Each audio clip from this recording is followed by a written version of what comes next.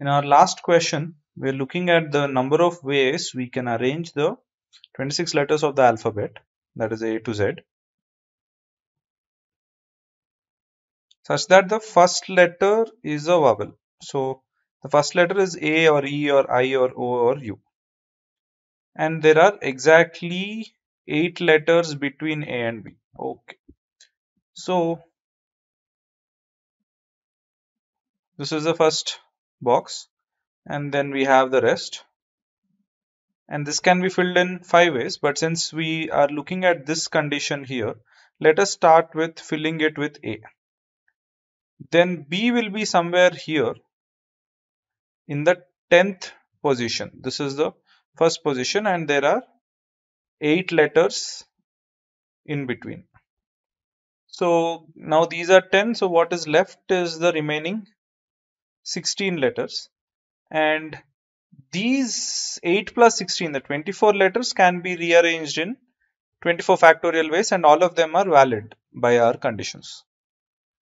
Now suppose the first letter is not A, so then the first letter can be E or O or I or U.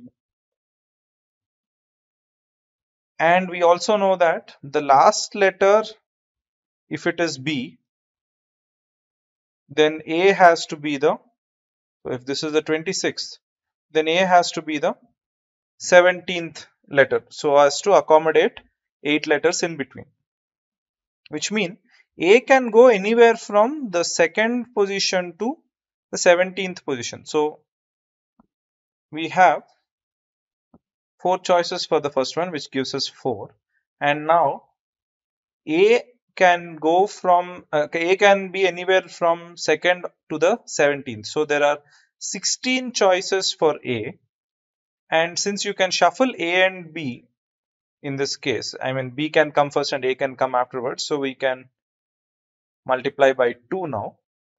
And then what are the remaining letters? First letter is fixed, and we have A and B filled, so 3 letters are filled, so the remaining 23 can be rearranged in 23 factorial ways.